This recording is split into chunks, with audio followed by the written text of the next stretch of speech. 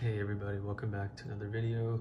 Today we have a figure from a new series. This is one that has been requested by several people, and it is Yu Yu Hakusho, and we have the Hiei action figure.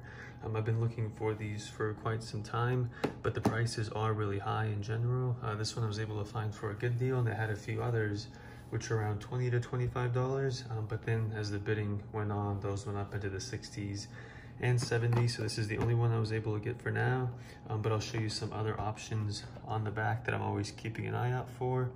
So there is a Yusuke with a poo, there's the Hiei figure with the sword that we have, there is a Kurama with the rose whip, and then there's a whole other series that has Kurama, Kuwabara, Botan, and several other characters. But for now, this is the only one that I can promise on the channel, but I'm always checking to see if the prices are reasonable. If they are, I'll definitely look to get these two next. But just to go ahead and start with this figure, here is the packaging. You can see him up close here. He's got a sticker here on the side, so showing Hiei. He's got his sword, he's got his arm wrap with the dragon. Looks like Yusuke's eyes and face in the back. We've got the logo down here, Funimation, as seen on Cartoon Networks. This is so classic. I grew up watching this. I used to read the manga in the Shonen Jump magazines, so really excited to finally have this figure. And then here in the back, we've got Jakks specific, main characters here, picture, and you can see the other figures. We'll go ahead and get him out of the box, see what he looks like, what he does as far as articulation. And then the next video will also be something that's new to the channel. I showed this in a preview video. It's going to be this Shredder from the Teenage Mutant Ninja Turtles. And one thing I'll do is I found a box at my parents that has all my old figures from when I was just a kid. It's got a ton of Ninja Turtles, it's got a ton of Dragon Ball Z. They're already out of the box, and so I'll probably look to make a video of my collection. So not unboxing videos, but just of the collection I had growing up. So that should be hopefully sometime over the next month or so. But let's go ahead and get this guy out of the package. And we'll see what we got. And as always, if there are any figures you guys would like to see, please leave a comment down below. I've got a couple more Dragon Ball Z on the way, so I appreciate all the requests that you guys leave. So this is actually neat. I never knew it came with this, but you get a stand for the figure. It's kind of a flimsy-ish plastic, so hopefully it holds up well. But again, just a nice little piece they included, kind of for display. So we'll set that down, and then the only other thing in here is just this flat paper. So we'll set the box off to the side, and then let's go ahead and get the figure out. It looks like the sword and the arms and the legs are all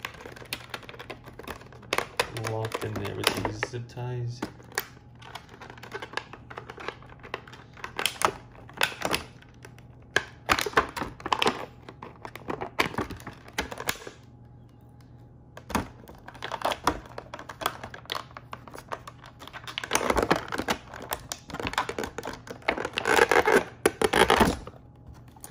Sorry about that. Just trying to get the ties out. They got them in there pretty good, so I'm trying to get these out as fast as possible just so we can go ahead and get to the figure. Let's see. So let's go ahead and get his sword out. And you can see the sword is, it's kind of this really, I don't want to say rubber, but it's a very kind of bendy plastic. So hopefully that'll kind of straighten out because it was in the package. It's no big deal though. Can't expect this to be perfect. It's been in the box for at least 15 years by now, I'd say. So we'll give it a little time to kind of straighten out.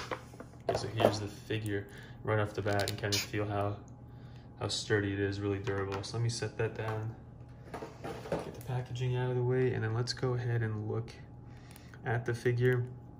Right off the bat, one of my favorite things about it is the blue shirt. So this looks like Hiei when they're in the semifinals, and he's got his arm all wrapped up. So semifinals of the dark tournament, and he's fighting Kuro. He just beat McIntyre and beat him, took care of him really fast with the sword. Now he's about to fight Kuro. and he's kind of got that whole look going on, heavily bandaged arm, trying to master the Dragon of the Darkness Flame, or in the manga they just call it the Black Dragon. So let's go ahead and look at him up close. You guys can see it's kind of got that, they really did a good job on the face. They got Hiei's red eyes, kind of a signature feature. He's got his headband on. They've got that light blue trim around his hair, a little bit of pop of the white. And then in the back too, they've got all the spikes. So really good detail there. His head does turn. The one thing about the figure is he's just kind of looking straight down. So I wish his head could tilt up a little bit. It's not bad though, because it almost looks like when you set him down, he's kind of got his head down, but he's looking up at you. But that's just one thing. I wish his head could come up a little bit. But that's just a minor thing. Here in the shirt, you can kind of see the ripples, the detail. Really good job with the paint. His arm comes up, so it moves back and forth. Comes up here, you can see that swivel. He bends at the elbow, his wrist doesn't turn. But you can also see the bandaging there up close. They did a really good job with that. And then his other arm does the same thing. You can probably put the sword in either arm. I think, well actually, I think it's meant for this one. We can probably get it to stay in this one. See the little belt straps here. And then his pants, traditional black. His leg comes up to about here, and it does bend at the knee. This one is going to be a little bit tight because the figure's been in the package for so long, but pretty good movement. So it bends back like that. And then his ankles also twist, but they don't bend. So there's the figure from the front. There he is from the back. Overall, they did a really good job with this. Let's see if we can get that sword in his hand. One second, I'm just gonna pull this over behind the camera for just 1 second and see if I can get that sword to fit in his hand. And we've almost got it. That the kind of bendy material makes it a little bit difficult. I guess we can always just put it in this hand. I tried to do it in his other arm that's not bandaged, but it wasn't working out too well. So I thought I'd put it in this one. Now you can see where the sword was bent in the package. It definitely needs to be straightened out. But again, it's not the end of the world.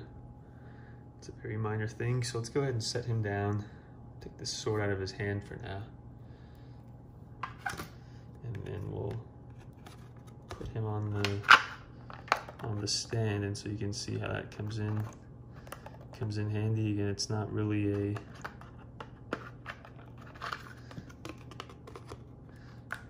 really sturdy stand, but you can already feel how it kind of catches the figure once you set it down. And so we'll set the sword down here as well, and then we'll just bring our camera down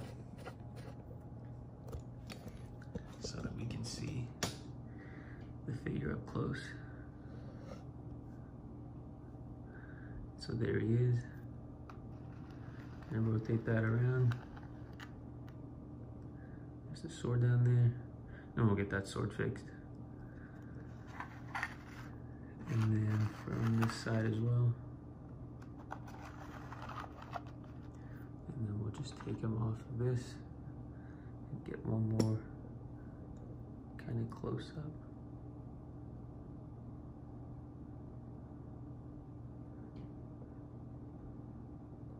So now we've done Hiei, so I'll try my best to get Yusuke, Kurama, Kuwabara, as many characters as possible from the show.